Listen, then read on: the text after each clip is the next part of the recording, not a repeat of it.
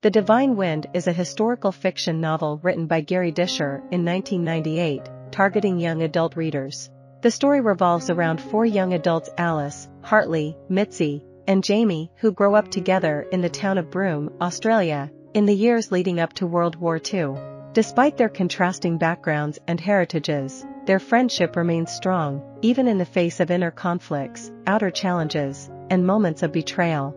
Navigating the complexities of their lives, they strive to maintain harmony amidst societal divisions of class, race, and the looming war. The narrative begins with a glimpse into the post-war period of 1946, where the people of Broome are grappling with the aftermath of the recent war and its impact on the town.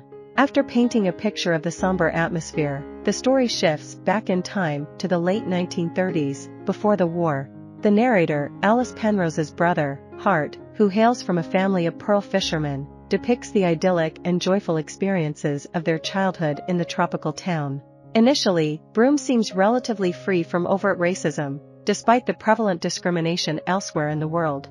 However, subtle indications of past and present tensions emerge, revealing an underlying prejudice against the Aboriginal population and the diverse mix of immigrant communities in the town. Ida, Hart's mother, is dissatisfied with her life in Broome and yearns for the familiarity of her home and family in England. When she receives news of her father's death, she abruptly leaves her family behind and returns to England. Tragically, she loses her life during an air raid in London.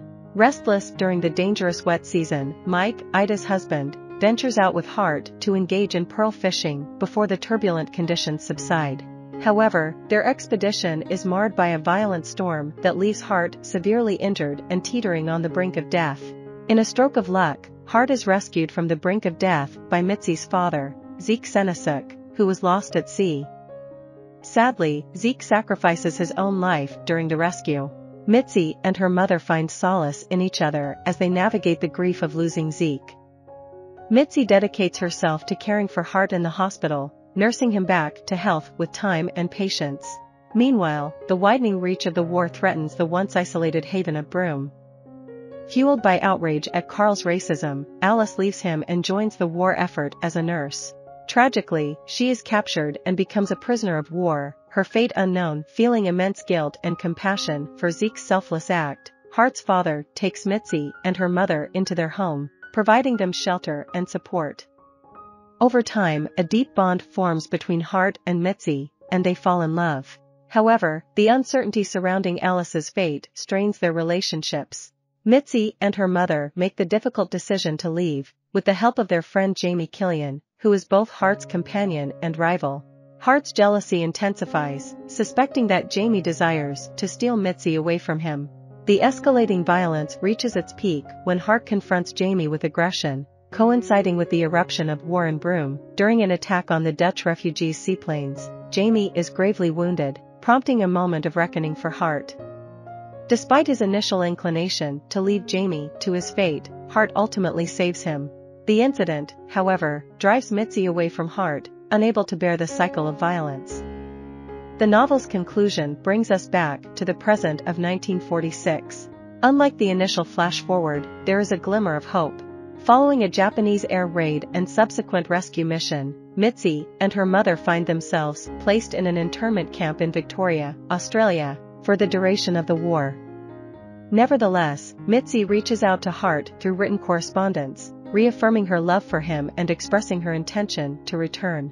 However, Hart remains uncertain about whether their relationship can ever fully mend and reconcile the tumultuous events they have experienced.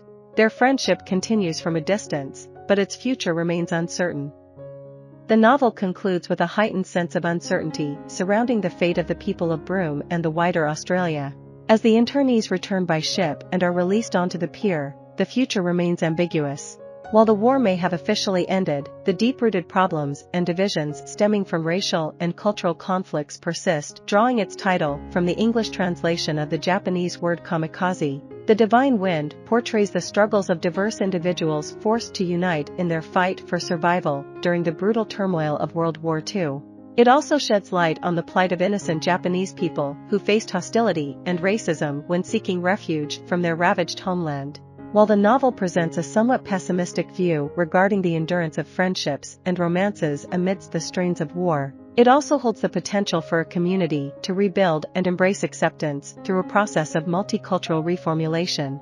I hope you enjoyed this video. Leave a like if you did and be sure to subscribe. Thank you.